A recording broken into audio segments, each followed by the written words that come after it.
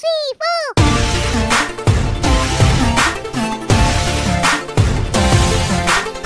Hi guys, what's up? Welcome to another one. Yeah man, today I'm here at the park in Kingston. Yeah man, had a shoot this morning over by Courtly. It's across the road over there. Yeah man, I had a shoot, so I just say, you know what, I'm gonna come by the park and I'll do a little vlogging, right? One of my subscribers was asking me to do a video on the process that you have to go through when buying a house, or the NHT process, and I just wanted to, you know, do a little rundown as to what that is about. Right? So I mentioned that the sun is hot today. Man, the sun is striking. Ja. So my hand normal. Hot man. Yeah, so guys, let's go. Yes guys, so based on my experience, the first thing you have to make sure is that your contributions are up to date, right? Make sure you're contributing. If you're self-employed, go into compliance and make sure that you want NHT on the right page, right? On the same page, right? Now if you are looking for a loan outside of NHT, let's say you want going in, right, and you're buying a house for like 10 million, you're going to need a loan if you're not getting an NHT house. Now you'd have to go into a bank or a building society or a commercial bank or whatever it is that you want to borrow, wherever you want to borrow. So you'd have to go into the commercial bank or building society or wherever you want to borrow if you're not using NHT for the full amount. Now guys, so make sure that you are compliant, make sure your contributions are up to date. If you are employed, make sure that your employer is actually paying over to NHT, because a lot of times, you know, you keep thieving employer them and boss them not pay over your contribution. I tell you, them not pay it over. So you have to make sure, say, you get what is called a P24, right? In accounting we call it a P24 from your employer every year, and it will give you a rundown as to the contributions that were paid over to NHT.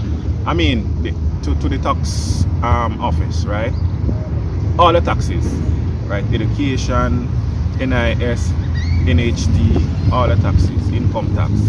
So get a P24 at the end of the year from your employer, because the employer them wicked. Because in our time, you know, so one thing where this guy I work how long on resort down in the west there, and them not contribute nothing for him when him ready to get a loan, nothing, right?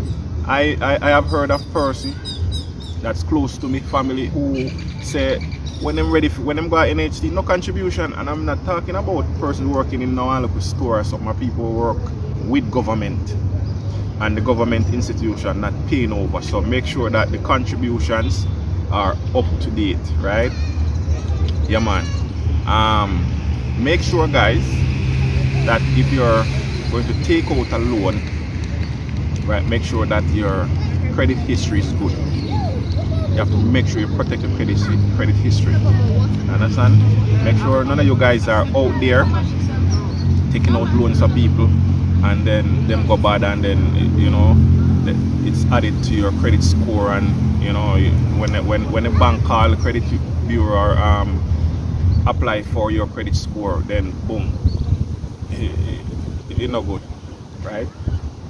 Right? And declare to the bank all you have outstanding in terms of loans and stuff, because they will find out through the credit bureau. Once your name is on a contract out there, they'll find out with the credit bureau. So you have to make sure that you are compliant, and you know, owe no debt, you don't have no bad debt, because trust me, bad debt can be a nightmare when you're trying to get out a mortgage, right?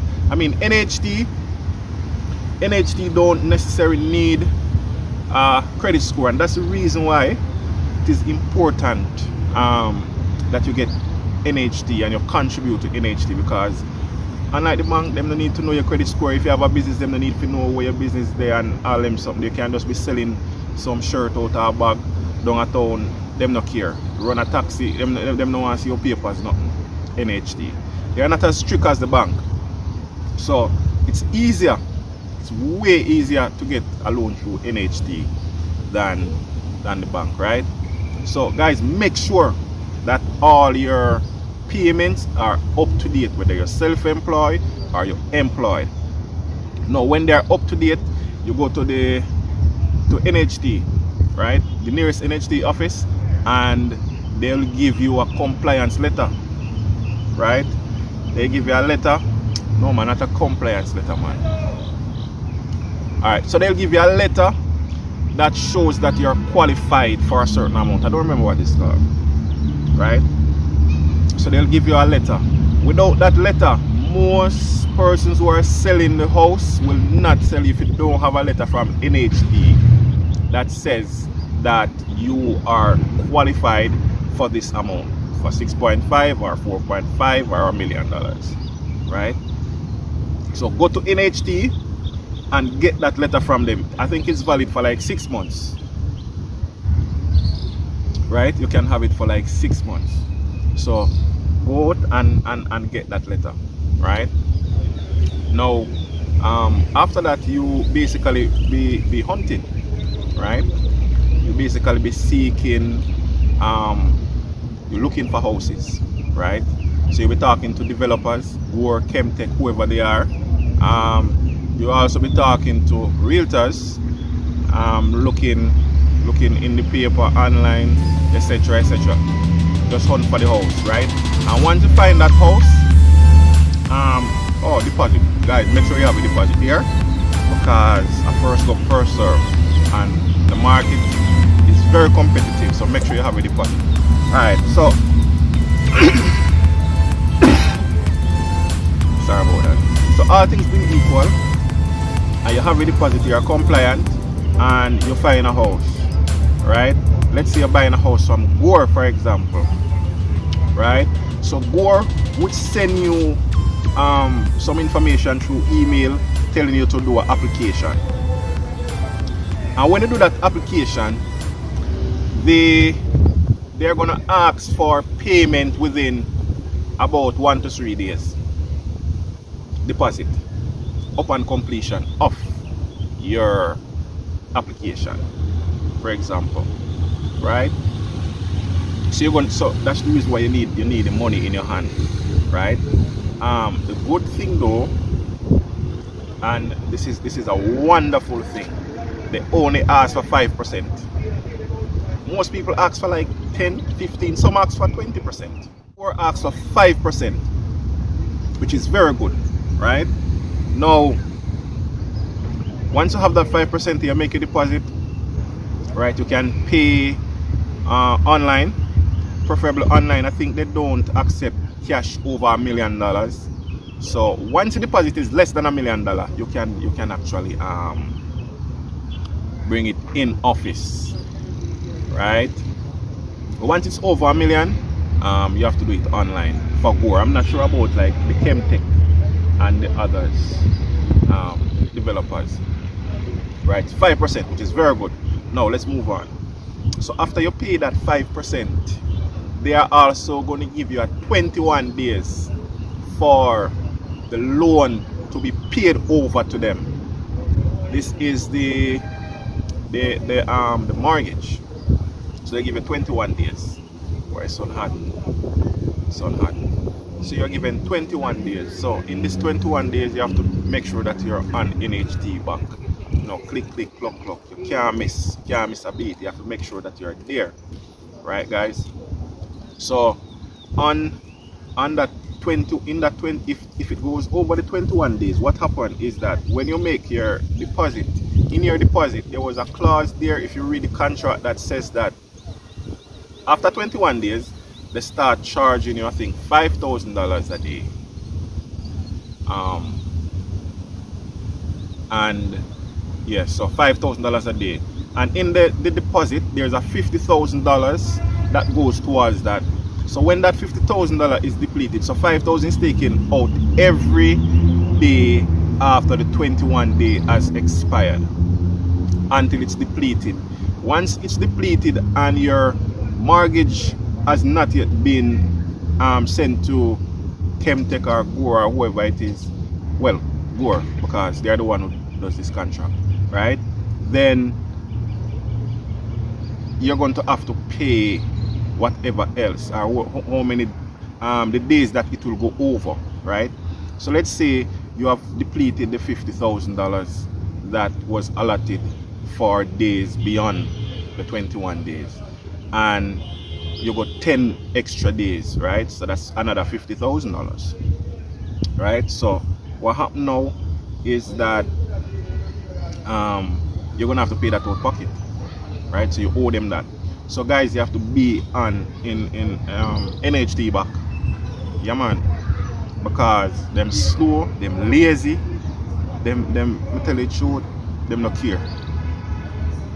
You understand? You have to make sure that you are you're on them. Yes guys, I had to change position because the sun hot. Oh, there was something I forget to mention. The contracts. So GORE, upon paying the deposit, they'll send you contracts. I think 3 contracts. One is sale of house, one is sale of chattels, and one is owner's contract or owner agreement, right?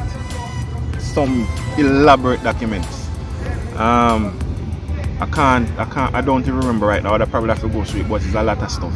And then upon that, they're gonna also send you about 10 or 13 other documents for signing. Those are not necessarily contracts, but those are legal documents that are to be signed by both parties to facilitate the mortgage process, right? Do you need a lawyer? Yes, you do. A lot of persons saying buying a house don't necessarily need a lawyer. No, you need a lawyer. I'm not ask you. You're going to need a lawyer because the documentation. I'm going to show you documentation. I'm with the partner, but I'm going to show you documentation, right? Yeah, man. So what happened is that GORE, they send you videos, right? They send you a set of videos, so you that explains everything in details, right? The cost of a mortgage, right? The different contracts, you know, sale agreement, you know, sale of chattels, owner's agreement, every single thing. They elaborate on it, and they give you all the fine details as to what the contracts are about. So you can't miss, right? But they don't explain what's in the contract, you know. Big difference. They don't explain what's in the contract. They explain what the contract is about, right, and what it is for. So you have to read the contract. Yeah, man, you have to read it, even though the truth I read most of them still, but you have to read it. But they do send you a link with user credentials, you know, username, password. You go in, you log in, and you get to view, right? You get to see what the videos are about. I think 2 videos. One that talks about the mortgage and the cost of mortgage, and the other that talks about the contracts that you'll be entering into, which I think is very good. I'm not sure about the other developers, right? And I definitely would give GORE A for that.